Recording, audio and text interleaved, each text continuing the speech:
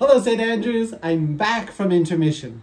I am in Edmonton now, and I'm about halfway through my quarantine period. Just to let you know how the intermission went, it was good, sort of. Good, bad, they don't apply.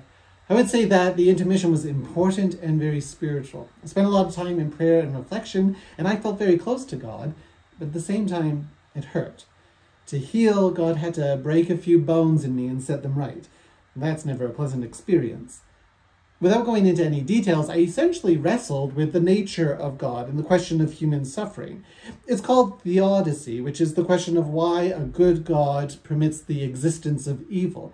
It's a question every person of faith asks themselves. It's not a new question to me, but this time I sat in it more deeply.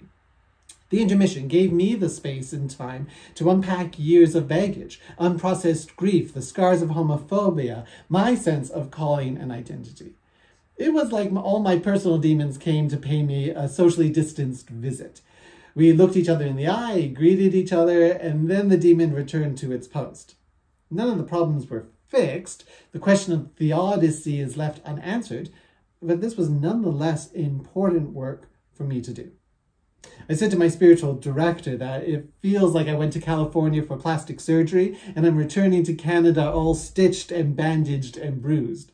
The healing process has begun, the swelling's gone down, but at this point, I still don't know what my faith will look like once the bandages come off. This will take time. I'd like to thank St. Andrews and our denomination for the gift of intermission.